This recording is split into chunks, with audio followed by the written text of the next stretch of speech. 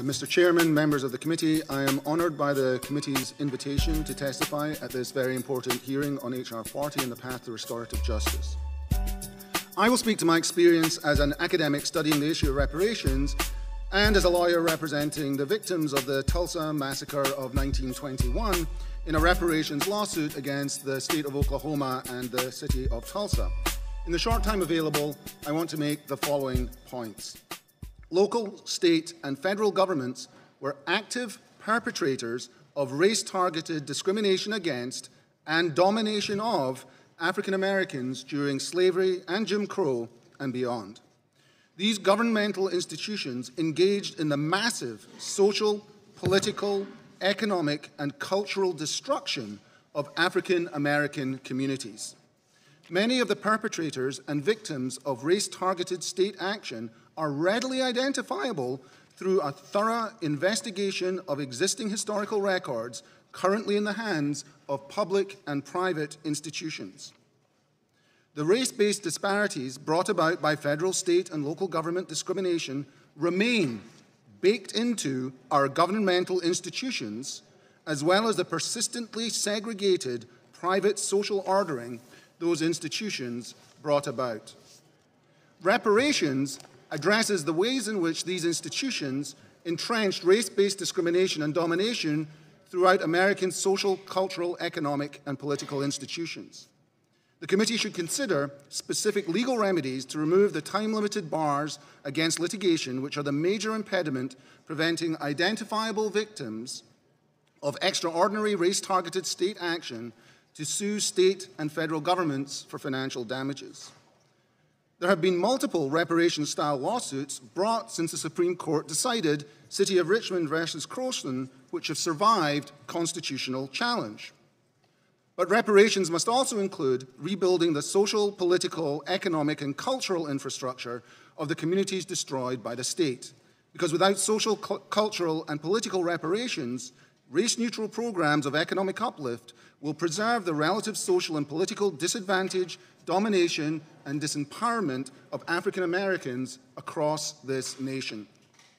The urgent need for the HR 40 Commission and reparations as a path to restorative justice for the victims of state-sponsored racial injustice became clear to me in 2003. That's when I joined the Reparations Coordinating Committee, a group of lawyers led by Charles Ogletree and Adjoa Ayatoro. Our legal team filed suit representing the more than 125 still living survivors of the Tulsa, Oklahoma race massacre of 1921. Now, some historical context is in order here.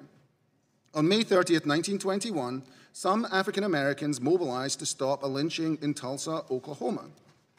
One lynching had an effect on a whole community, because in response, white citizens deputized by the police and aided by the State National Guard burned down the 35 city blocks of Greenwood, a thriving African American residential and business district in Tulsa.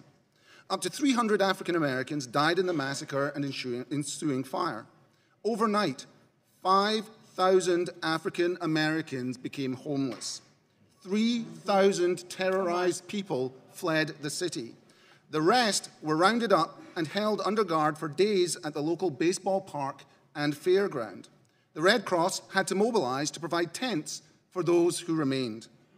The city of Tulsa and the state of Oklahoma moved quickly to suppress news of the massacre. Survivors were terrorized into silence. All mention of it was excised from official accounts of Oklahoma history. The details of the massacre only became public in 2003 after the state of Oklahoma formed an HR 40-style commission, including historians, lawyers, and activists, to report on the massacre. The commission's painstaking research through the historical record discovered much previously unavailable material. The commission apportioned detailed financial damages and proposed that reparations be paid to the survivors and descendants.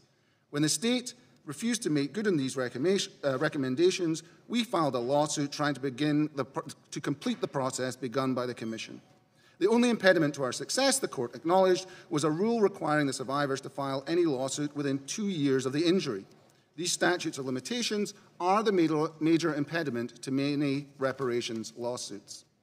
The Tulsa experience demonstrates that the harms of slavery and segregation scar our communities to this day. The city and state dismantled economically, politically, and culturally a specific community, African Americans in Tulsa. Subsequent generations of Greenwood residents have laboured under the social and political disempowerment whilst trying to rebuild their community. The Tulsa experience is emblematic of many African American communities around this country. So whilst a monetary payment would count as a beginning, economic justice is not enough without racial justice to repair the specific race-based wrongs of the Tulsa massacre and its aftermath. To quote Harvard law professor and reparations activist Charles Ogletree, reparations are more than an exercise in education, remembrance, and apology. Reparations demand the political, social, and economic power and equality for African Americans that has been stifled and suppressed in America since its inception. Accordingly, I urge Congress to pass H.R. 40 as a first vital step on the path to acknowledging and accounting for the history of race-targeted discrimination and wrongdoing that has marked too much of this nation's history.